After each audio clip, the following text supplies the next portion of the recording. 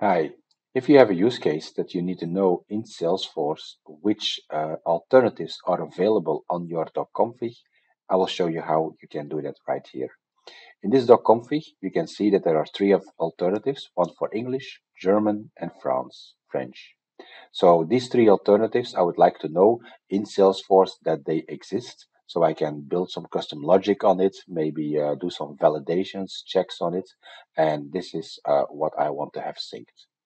Now, in Salesforce, on my .config, there is a new field, and this field is called config metadata. So it's part of the managed package, as you can see, and in this case, it's currently blank.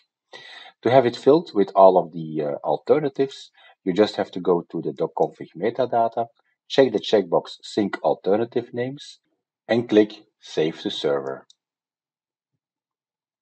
So now my .config is saved. My alternatives are of course also saved. And if I go back and refresh my overview of fields in this .config, you would see that now there is a JSON structure here with all of the alternatives, English, Germany, and France. To retrieve these alternatives or to use them in code, we have actually created a class called config metadata. And here is a code example on how to use that. Let me quickly demonstrate. Here, my my quote.config has the ID that I copy right here.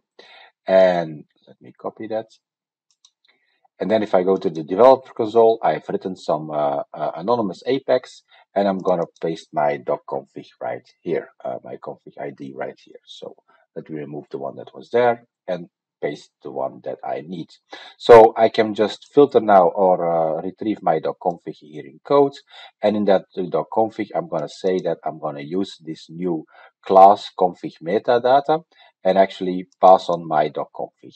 Make sure that the field config metadata is selected from the .config before you pass it on into this class.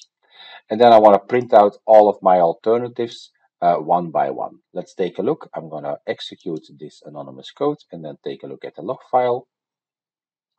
The log file loads automatically. I'm going to see the debug only, and indeed there is English, Germany, and France. So that's the three alternatives that I had in my .config.